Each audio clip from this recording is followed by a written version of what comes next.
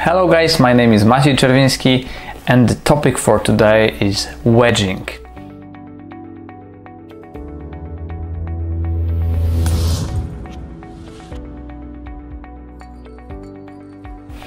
So as you know, we've got many different kinds of wedges.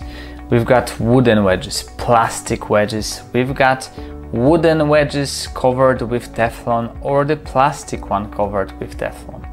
Or we've got also different other types of the wedging, like the Teflon floss technique that I would like to show you today how to do that and how to make the matrix adaptation in a really easy way. So when we talk about the wedging, we've got many different problems, and one of the most common problem, at least for me, but I believe that also it's gonna be a problematic situation for you, is the